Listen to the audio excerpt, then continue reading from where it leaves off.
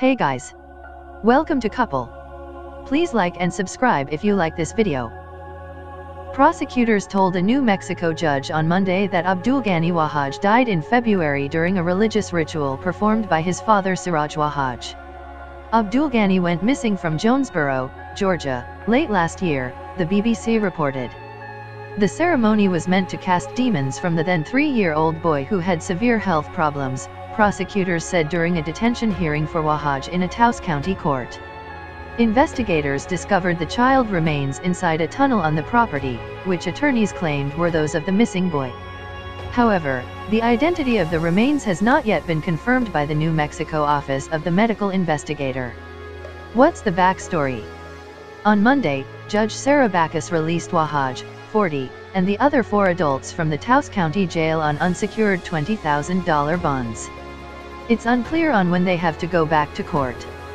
Authorities arrested the adults on August 3 during a raid on the Muslim extremist compound near the Colorado border.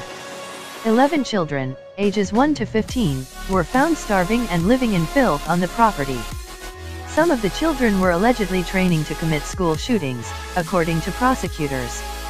The judge said the information about the case was troubling, but that the state didn't prove the suspects posed a danger to the public. Wahaj pleaded not guilty to 11 counts of child abuse and 1 count of custodial interference last week. Lucas Morton and the 3 women pleaded not guilty to child abuse and harboring a fugitive. The suspects are required to wear ankle bracelets while they are out on bond. What else happened in court? Prosecutor John Lovelace told the court that Wahaj performed a ritual intended to cast out demonic spirits from Abdul Ghani Wahaj, NBC News reported. One of the children rescued from the compound told investigators that Wahaj would place his hand on the boy's head and read from the Quran, according to NBC News.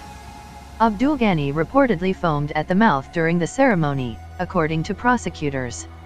During the final ritual, the child's heart stopped.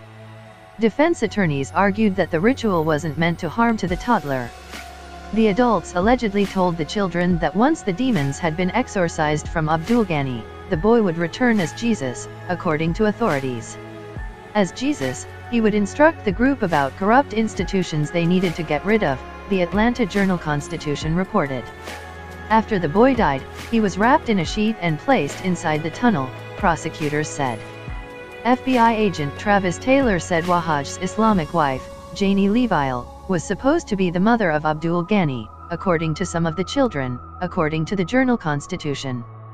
The adults allegedly told the children that the boy's mother, Hakama Ramsey, had performed black magic on Levile and had stolen the boy from her womb. Ramsey had not seen her son since her husband left with the child to go to the park on December 1 and never returned.